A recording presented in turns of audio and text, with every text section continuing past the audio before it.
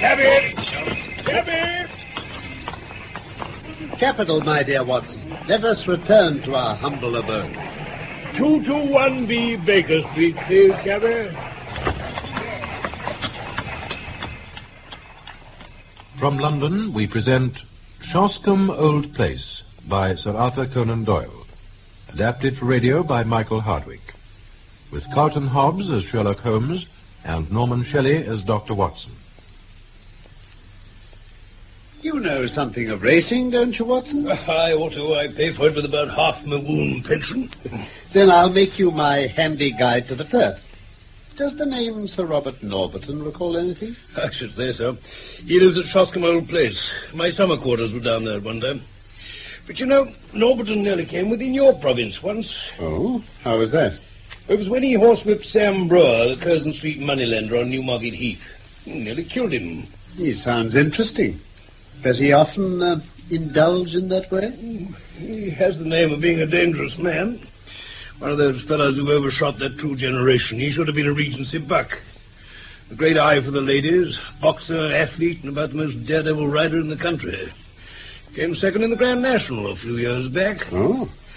They say that what he's lost on the turf has got him so far down Queer Street that he may never find his way back again. Capital, Watson. An admirable thumbnail sketch. Now, can you give me some idea of Shoscombe Old Place? Well, only that it's in the middle of Shoscombe Park in Berkshire.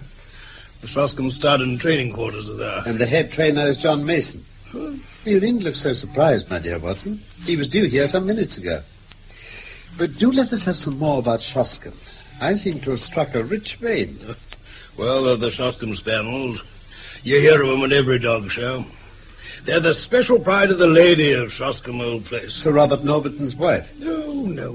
He's never married. Huh? Just as well, I should think, considering his prospect.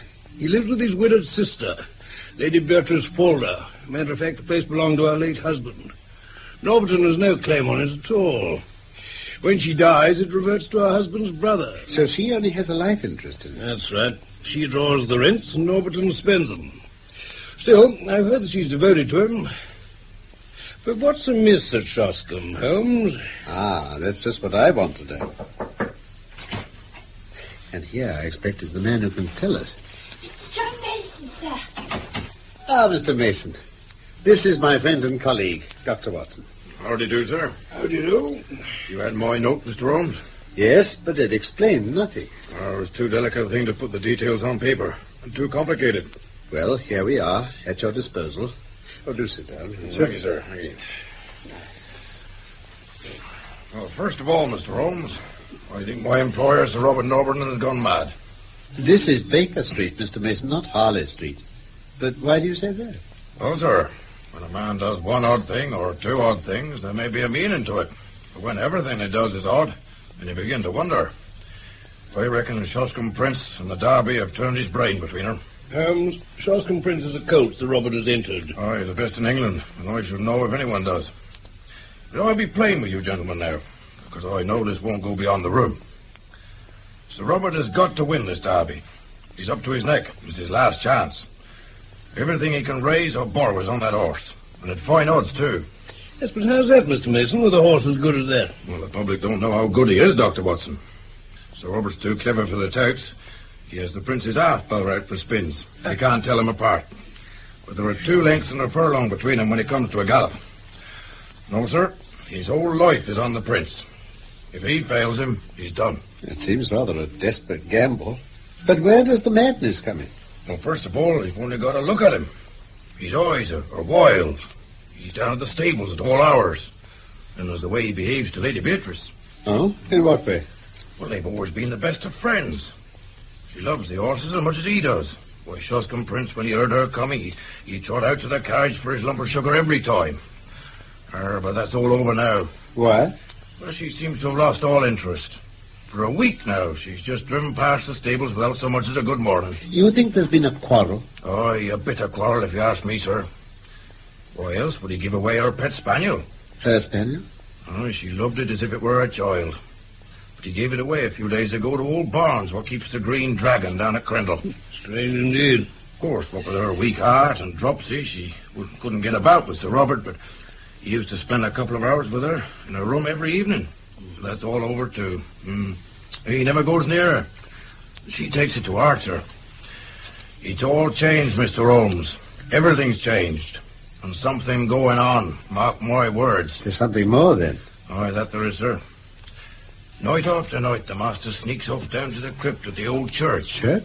Oh, it's an old ruined chapel in the park. Oh, I see. A dark, damp place it is, too. Bad enough by day. There's not many in our parts will think of going there by night. Haunted, no doubt. You may smile, Mr. Holmes. It's had a bad name amongst us for generations. Anyway, there he goes every night, wet or fine. You interest me more and more, Mr. Mason. But how do you know all this? Well, it was my head lad Stevens noticed him sneaking off first of all and told me. It's none of our business, perhaps you'll say. But we went after him. We waited behind a bush and saw him go inside the crypt.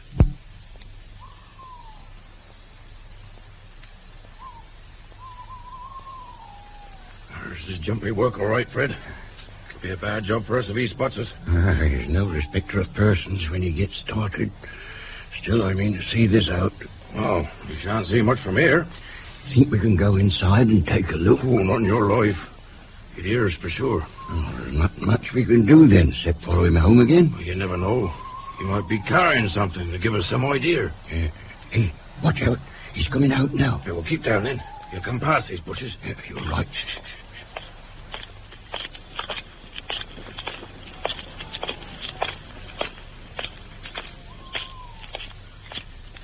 Well, his hands were empty, so where does that get us? I don't know. We could take a look inside now he's gone. Inside? Oh, I don't know, John. Come on, man, come on. The master can go in there. I reckon we can. Well, not rest easy till we get to the bottom of this. Wait out here for me if you like. No, I'll come.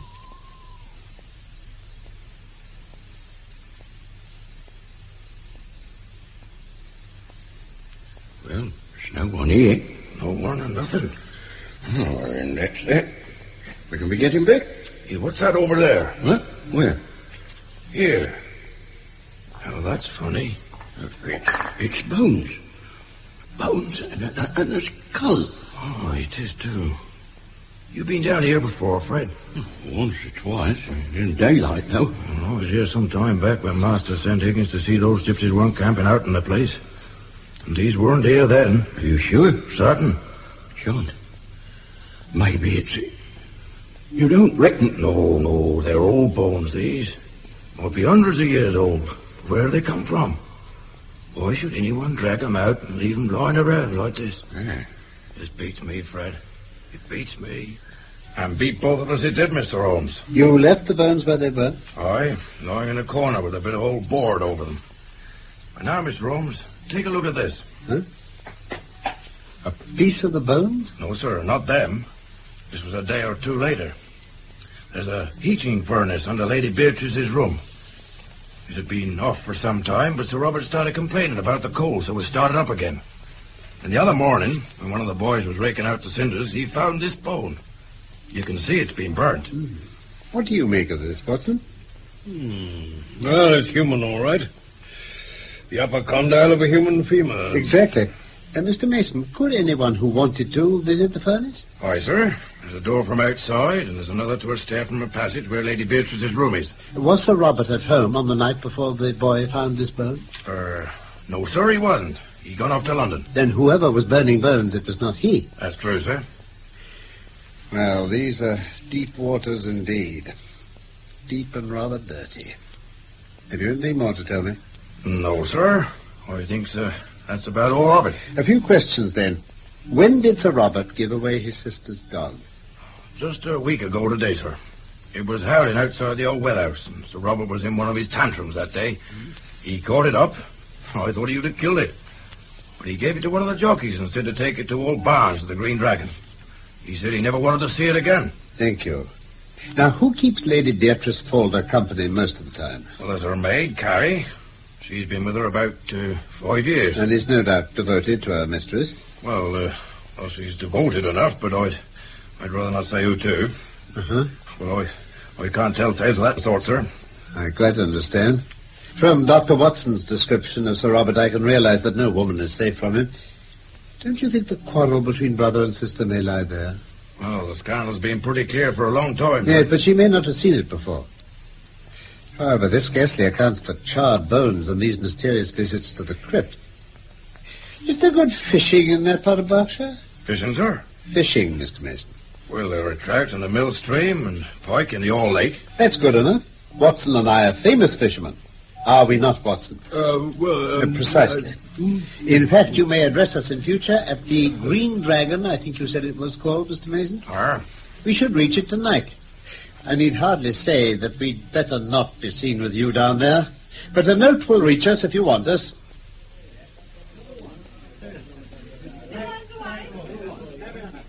Yes, thank you, Mr. Barnes. My friend and I are very comfortable indeed. Very comfortable. Yeah. But tell me, what do you think about the Hall Lake and the chance of a fight tomorrow? The Hall? Oh, no. No, that wouldn't do at all, sir. Why, how's that? Well, you might chance to find yourselves in the lake before you're done. Quite follow you. Well, it's Sir Robert Norberton, sir. He's terrible jealous at doubts. Oh, I beg pardon, sir, but if you two strangers were as near his training quarters as that, he'd be after you sure as fate. He ain't taking no chances, Sir Robert ain't. I think I did hear that he has a horse entered for the derby. Ah, and a good colt it is and all. He's carrying all our money, and Sir Robert's too. Oh, but by the way, gentlemen, begging your pardon, that is, I suppose you ain't on the turf yourselves? Oh, no, indeed. Just two weary Londoners who badly need some good Berkshire air. Well, you're in the right place for that. There's a good deal of it lying about. But mind what I said about it. Strikes first and speaks after. Oh, we certainly shall, Mr. Barnes. Well, thank you, gentlemen. Mr. Barnes, I wanted to ask you, what breed is that beautiful spaniel I saw in the passage just now? Why, sir, that's the real Shoscombe breed. There ain't a better in England than that. Really?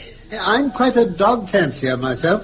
If it's a fair question, what price would a dog like that cost? Oh, more than I could pay, sir.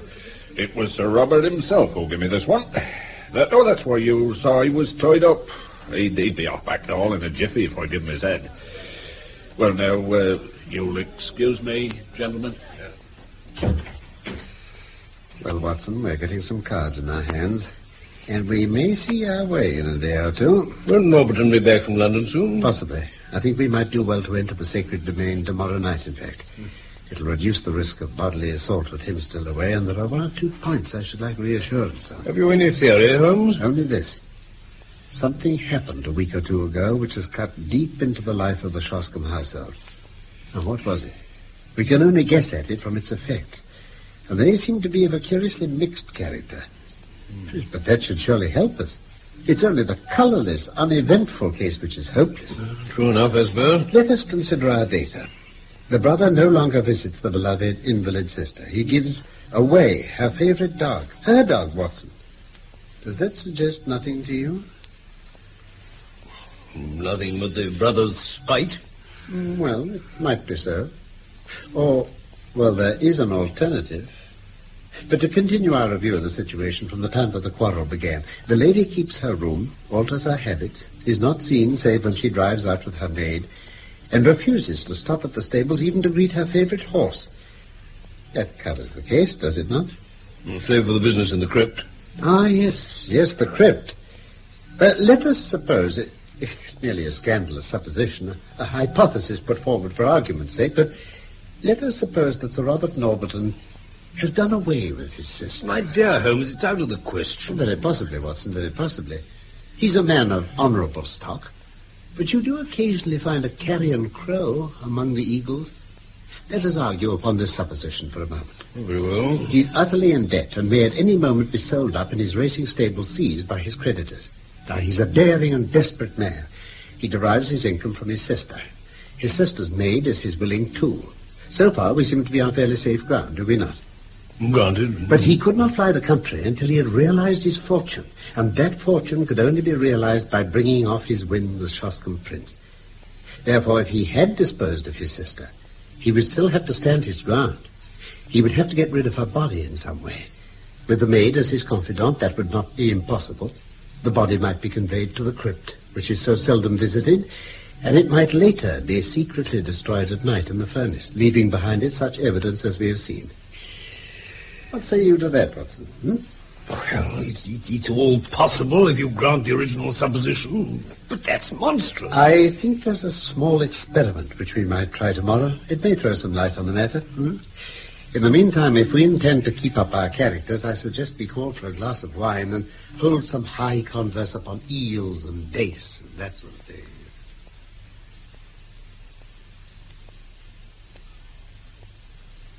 Good morning, gentlemen. Good morning. Oh, good morning, Mr. Barnes. Well, I should have thought you'd have been away to your fishing long before this. Well, as a matter of fact, Mr. Barnes, my friend here rather foolishly forgot to pack our spoon bait for Jack. And as we gather there's none to be had hereabouts, we'll just have to forget about the fish. If it was only an excuse to get away from London, really, we shan't miss it.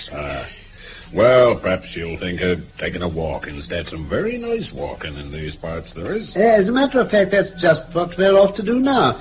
I was wondering to my friend whether you mightn't be persuaded to let us take that dog of yours along with us. Well, I don't see why not at all, gentlemen. If you can be bothered with him, I reckon he'll be glad of the exercise. I don't seem to get 10 minutes to call me own these days. It'll be a pleasure. I think we need the exercise as much as the dog does.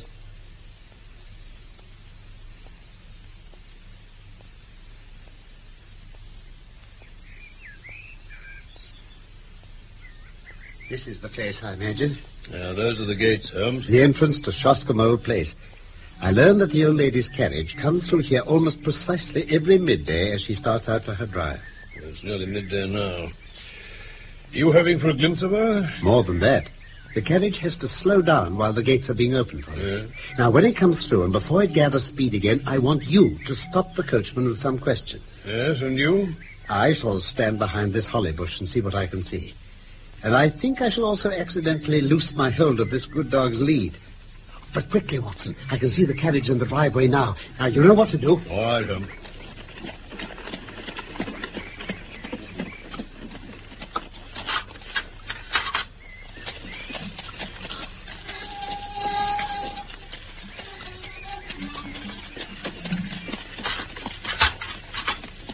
Oi now, mate. I say, pardon me. Yes, sir. Could you tell me, is Sir Robert Norberton at home today? Oh, sir, he ain't back from London yet. Oh, I see. Hey, back with you. Anyway, get my whip. Come on. Come on. Hey, come on, lady. You back.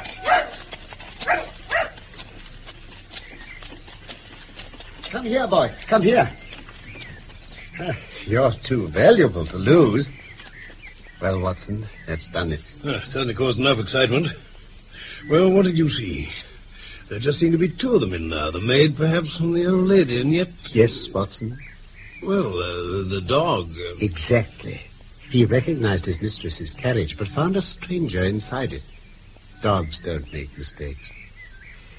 But did you notice anything else? Well, I did think that voice, the one that called him to drive on, sounded remarkably like a man. And we've added one more card to our hand, but it needs careful playing all the same. I think we'll arrange for another rendezvous this evening with our friend Mr. John Mason. And what better place than the crypt?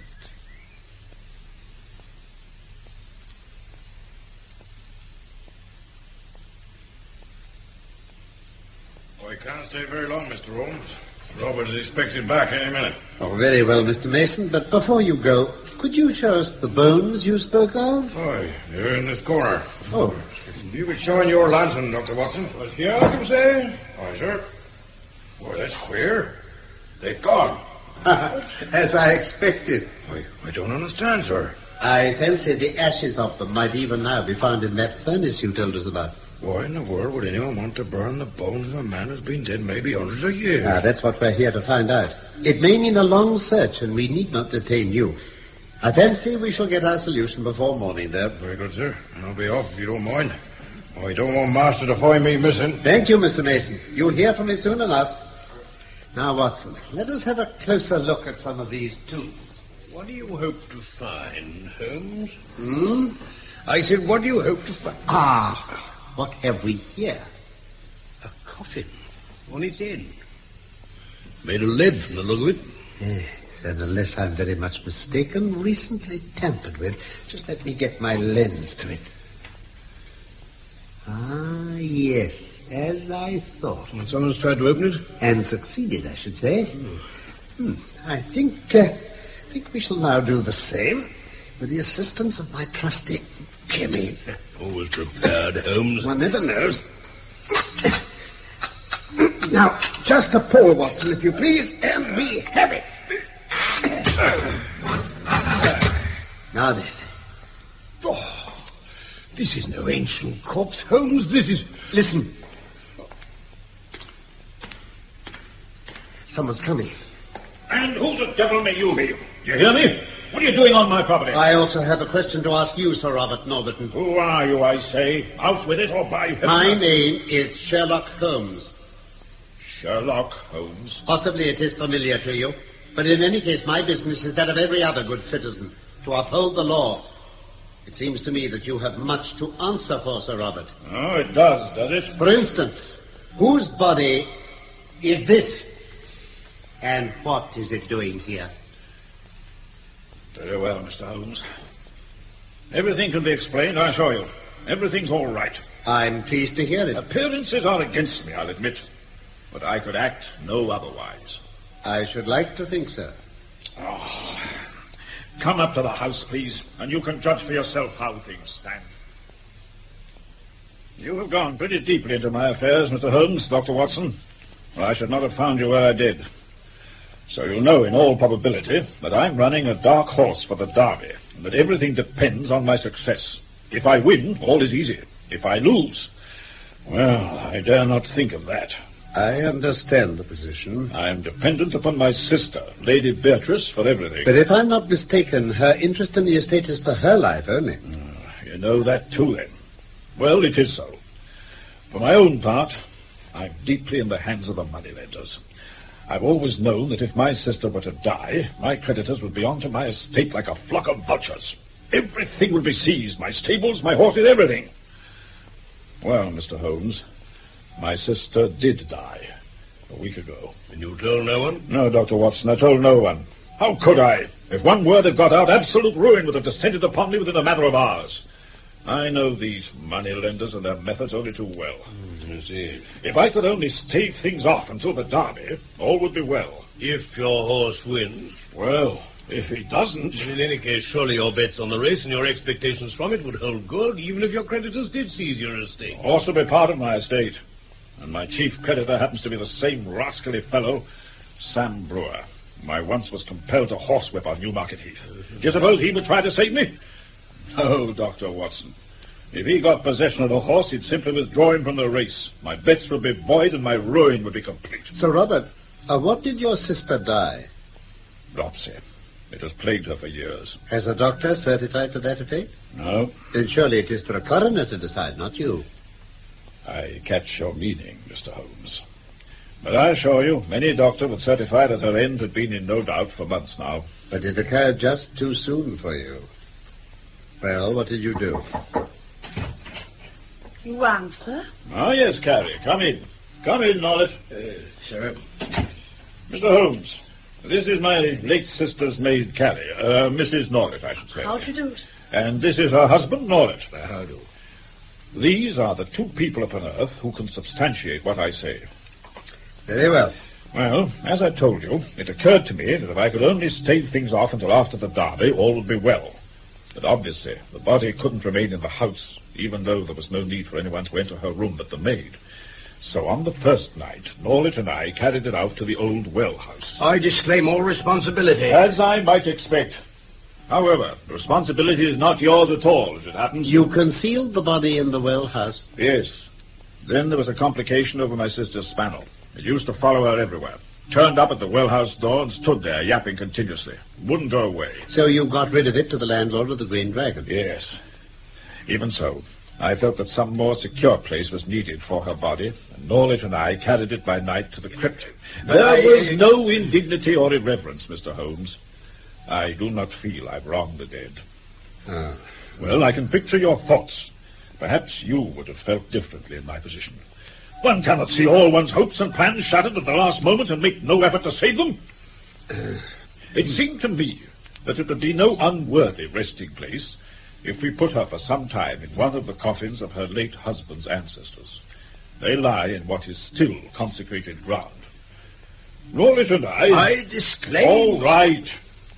We opened the coffin, removed the contents, and placed my sister inside, as you have seen her. As to the old relics, they were burnt in the central furnace at night. Seemed better than to leave them lying there for intruders to disturb. After that, it was but a case of arranging for someone to ride daily in your late sister's carriage, wearing her clothes and keeping up the appearance that she was still alive and well. Just so. Now, let me see. Who could that have been? Mr. Norlett, I imagine you disclaim all responsibility in this as well. I'd like to know what you think... Oh, Charlie. That will do, Norwich. You're quite right, Mr. Holmes. He impersonated my sister and rode each day beside his wife here. Deceiving everyone except an unhappy dog who wondered where his mistress had got to. And you, it seems. It is my business not to be deceived. It was my duty to bring the facts to light, and there I must leave it. As to the morality or decency of your own conduct, it is not for me to express any opinion.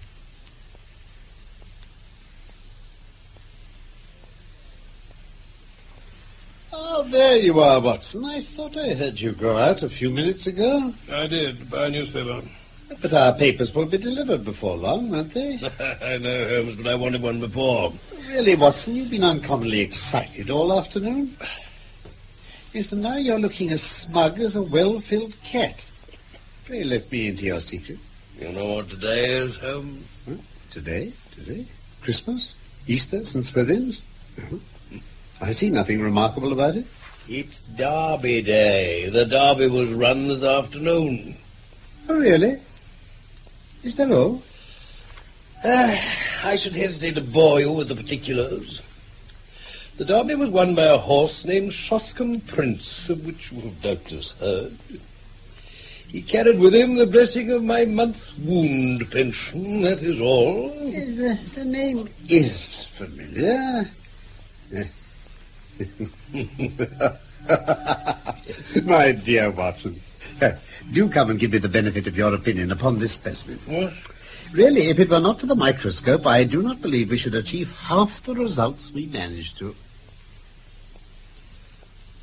That was Shoscombe Old Place, a Sherlock Holmes story adapted from Sir Arthur Conan Doyle by Michael Hardwick, with Carlton Hobbs as Holmes, Norman Shelley as Dr. Watson, Frederick Treves as John Mason, and Godfrey Kenton as Sir Robert Norberton.